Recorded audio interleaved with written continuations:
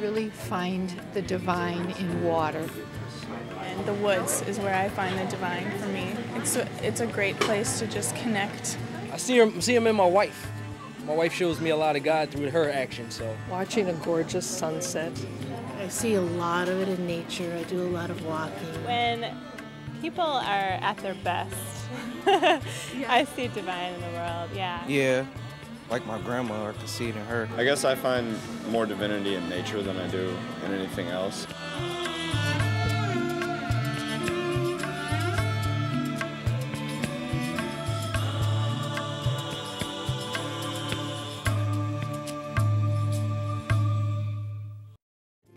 Hi, welcome to In Search of the Divine. I'm Ann Thompson, and on today's show we're going to be looking at creative ways people access the divine. We'll talk to a priest who writes music. We'll talk to an artist who uses her paintbrush to discover and uncover the divine. We'll talk to an innovative woman who's made massage therapy accessible for all of us. Stay tuned.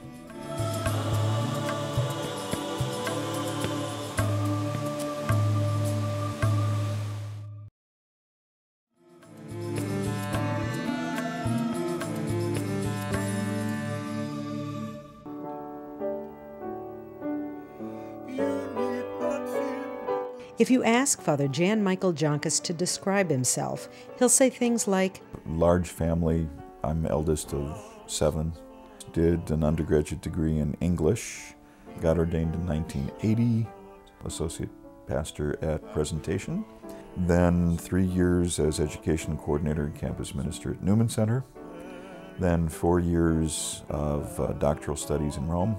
My real work is as a priest, and probably as a priest, professor, educator. What's interesting is that he doesn't mention the fact that he's also a musician and a composer. Yeah, that's avocation, not vocation for me.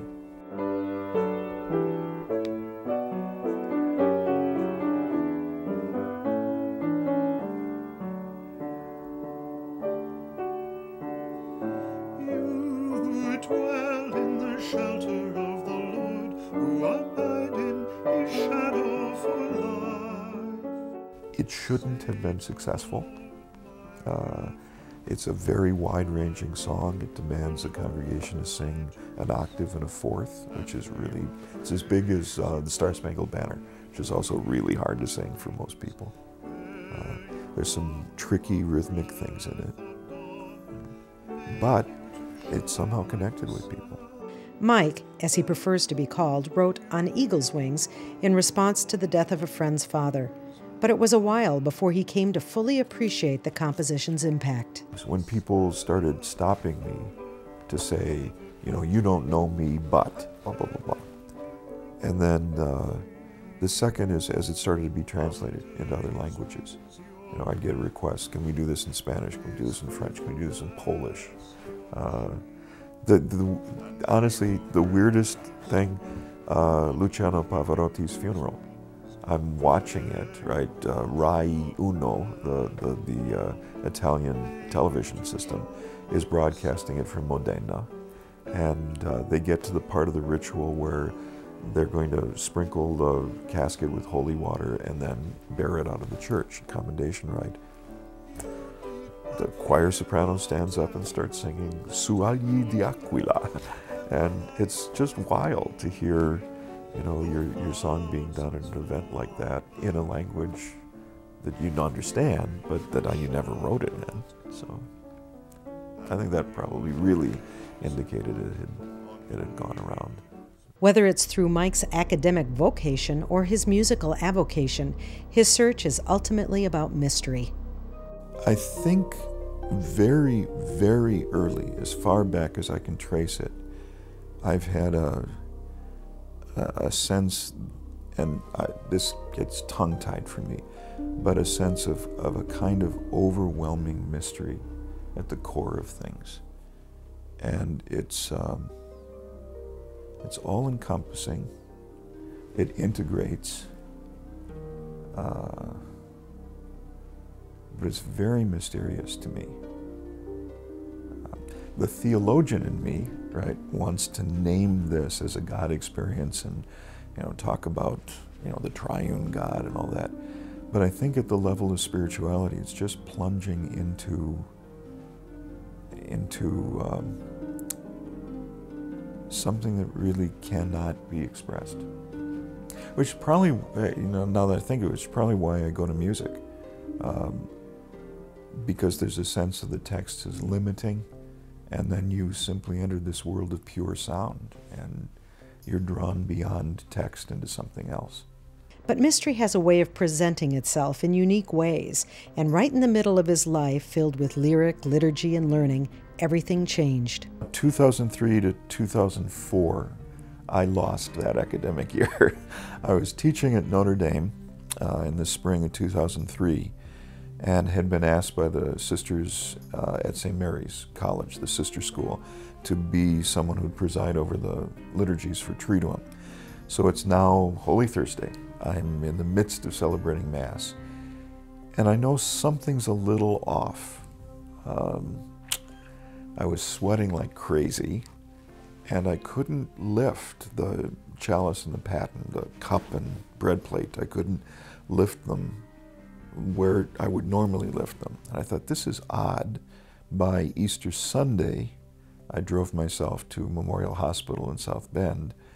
Again, completely providential. I got admitted. Within 2 hours, I couldn't walk. And on Wednesday of Holy Week, I got airlifted from Memorial Hospital to Mayo Clinic. And within 20 minutes, the doctor there, being very careful, he said, I'm just a resident, so I need this to be confirmed, but I think you have Guillain-Barré disease or syndrome, and you will get better, but you'll get a lot worse first. So that's all I remember for 2 weeks. I spiraled down that day, had to be intubated. My friends tell me that I struggled against that, so they then sedated me, and I think the sedation is also amnesiac. What I do remember from that period is a whole series of really, really psychotic dreams that are magnificent. I mean, with lots of religious overtones. At the worst, I could still blink one eye, and that was enough to be able to communicate with people. Stay tuned, and we'll bring you more of Mike Joncas in just a minute.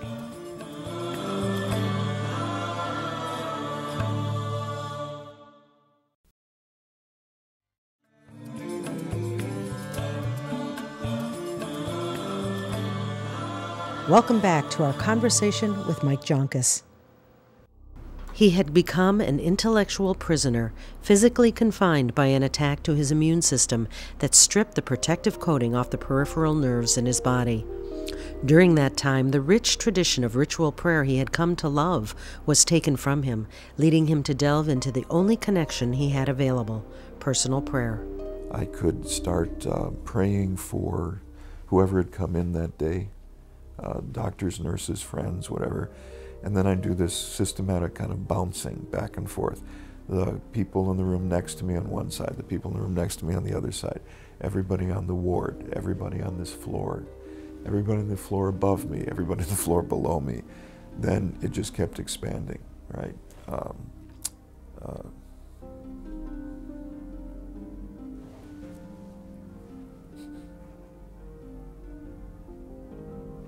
All those who are suffering. The best part, I'd fall asleep. Just fall asleep praying, which is a lovely thing. So I think my spiritual life got transformed by having Guillain-Barré. I think I learned how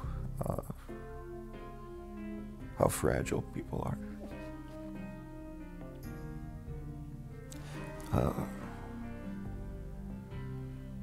Yeah, that we do not bring ourselves into existence. We don't. We have to tap into energies that are a lot deeper than the ones we're in control of, and that those energies are what keep us going. His newfound awareness has changed him deeply. There is one big change. I'm praying people a lot more.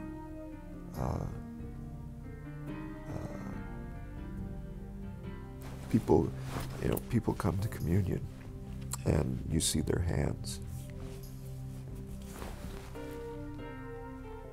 And how much life story is there?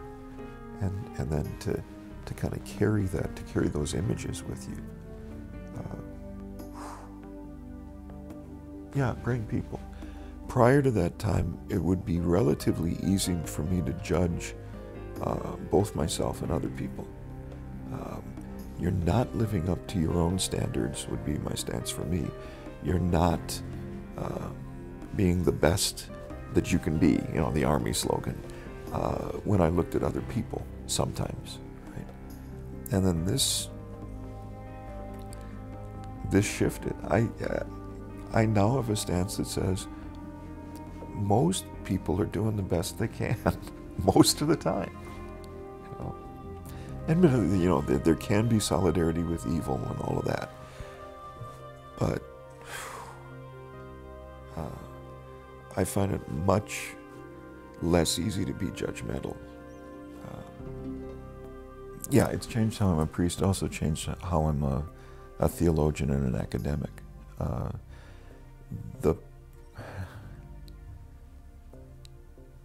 The priest thing means that in some ways the rituals that I'm expected to do in the name of the church have become even more important. They operate at levels that I was not aware of before. Even that's hard language. It's more like a discipline of receptivity, of letting whatever that is out. I was really aware of this when recording a song for an album a few years ago. I had taken a Middle English poem in which the Virgin is singing to the Christ child, and the refrain is something like, "Bye, lullaby, sweet babe," sang she, and rocked him sweetly on her knee.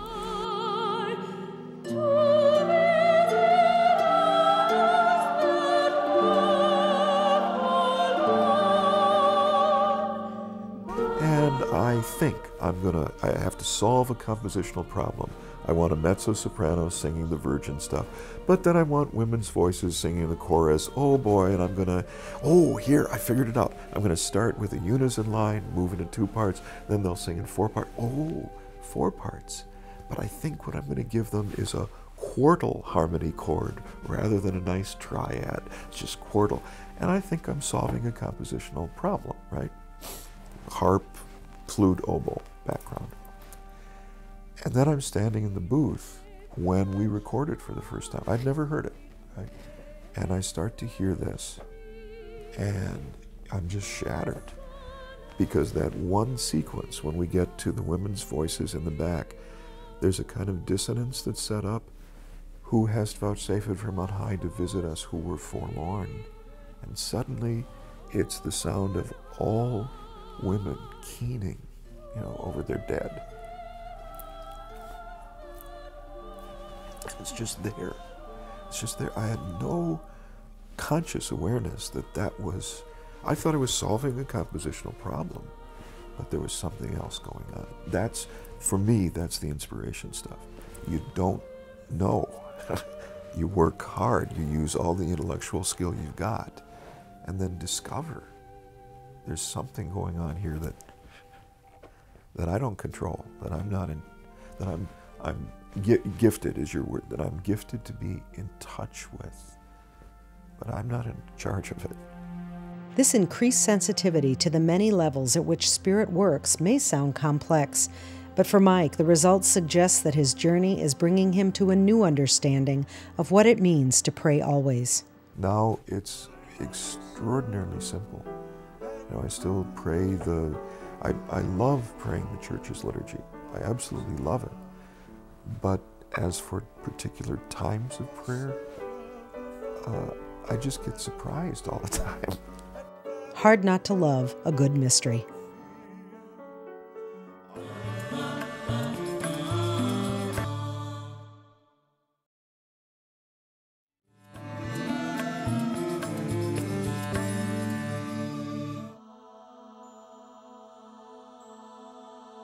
Yeah, that I often use is, it's called gouache, but it's really a tempera, like what the kids use, only more expensive.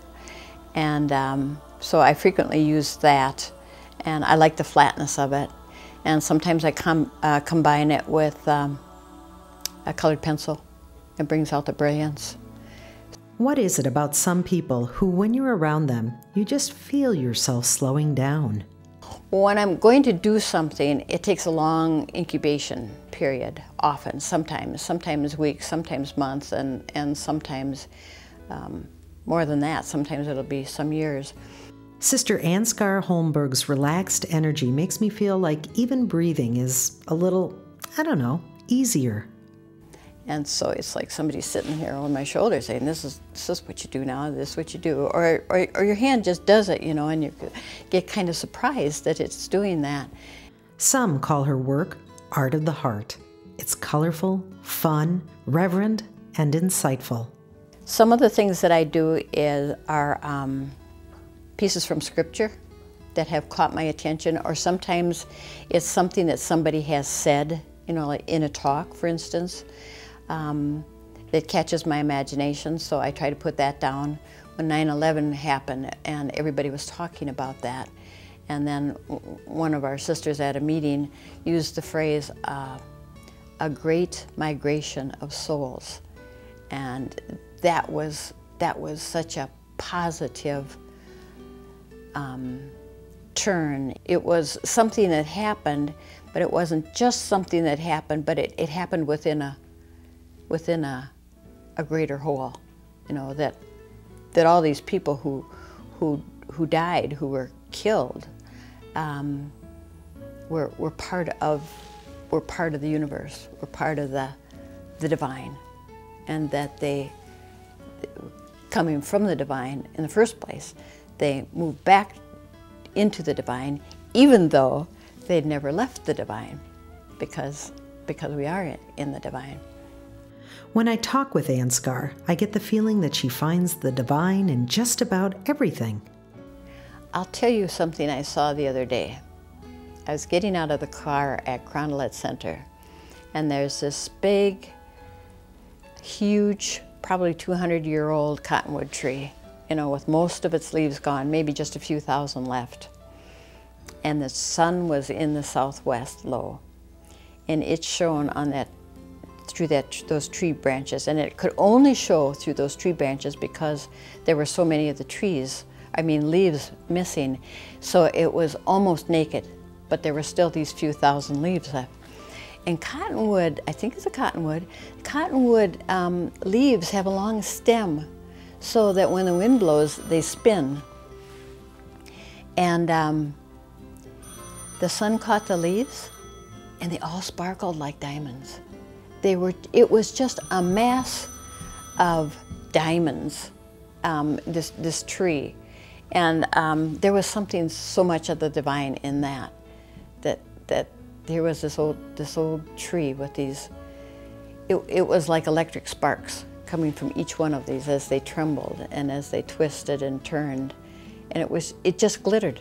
It glittered like sequins or like diamonds that were being turned. But I'll never forget that.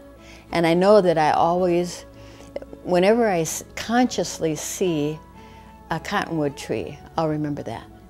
And that's kind of like an image of the divine, that spark is in everything. Everything is a teacher if we let it be a teacher. So I see that art is a teacher. It's a real teacher for me. Kind of makes me want to get out my paint by number set.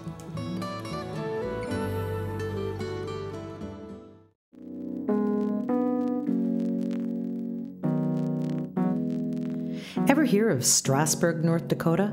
It's the home of Mr. Lawrence Welk, winner of the Theodore Roosevelt Rough Rider Award. It's also the home of Hall of Famer Sister Rosalind Gefre. Think life through, I just sort of do whatever comes. But I was taking care of my mother. Went home and took care of her 3 years, and I thought, well, I'm taking care of her. I'm not going to let my mind go to waste. And so I started taking a correspondence massage course. And the reason I did is because I had a massage. I had this internal chest pain, 12, 15 years, and I was in and out of hospitals. And they never found the reason why I couldn't sleep at night, why I walked the floor, why I had to sit up sleeping. And just for no reason whatever, I had the massage. And I've slept every night since. Today, when you hear about someone going to get a massage, you think nothing of it. But that wasn't the case when Sister Rosalind started her ministry. So one day I was biking down. I didn't have a car, so I was living on my bicycle. And I saw this place, massage, whatever, parlor, whatever. And I went in and I thought, oh, that's great, I'm going to try a massage. When I said, you know, I want this massage, and they said, oh, no, no massage here. I said, there on the board it says massage, not for you.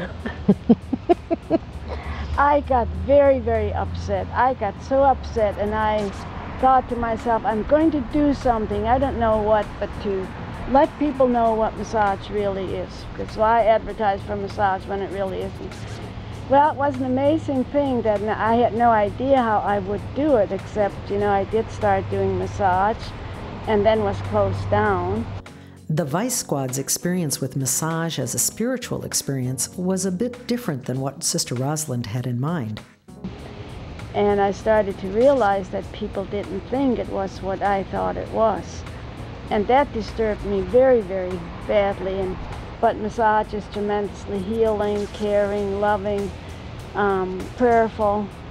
And so they opened the door for me. Mm-hmm. So I just feel, you know, God is just so wonderful. It's like I had no idea how I changed the image of massage, but God knew how to do it, and there it is. Mm-hmm. And the tremendous publicity, so the press took over and did all the publicity of changing the image through massage. Ah, yes, the divinely inspired press. Well, Sister did go on to open a place for therapeutic massage. Then another, and another. Somewhere along the line, the St. Paul Saints baseball team asked her to give massages at their ball games.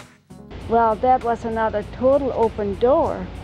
That massage got out very quickly, that it's not what the world thought it was. Then there were more clinics, and before long, she was opening schools of massage. No, I never wanted schools. I wanted one room for me only. But with that closed down, which I thought was a horrible thing, really was a blessing in disguise. Because people heard about massage, they started coming, having massages, and then they started calling if they can come to my massage school. Today, she's got 5 schools throughout Minnesota and North Dakota. Then there's the foundation. That's for caretakers. Uh-huh. And the Hall of Fame. Massage Hall of Fame. But this story is about more than fame and fortune. And I treasure people. One of the things that God has done for me, I really love people. I really love people. And I know I hug them and I smooch them and I do all these things, but it really comes from the heart. I always felt when I deal with you, whoever I'm dealing with, I'm dealing with the Lord, really. I was hungry, you gave me to eat. I was thirsty, you gave me to drink. I'm doing what I can with my heart and my hands. But Jesus, the healer. So in the end, Sister Rosalind is probably a little closer to that divine Hall of Fame than most of us. And of course, the reason is, if they can be saints, so can I. Mm-hmm. And she's not talking baseball. That's my aim in life, you know. I guess I just want to serve the Lord with all my heart. Mm-hmm. So that's the walk.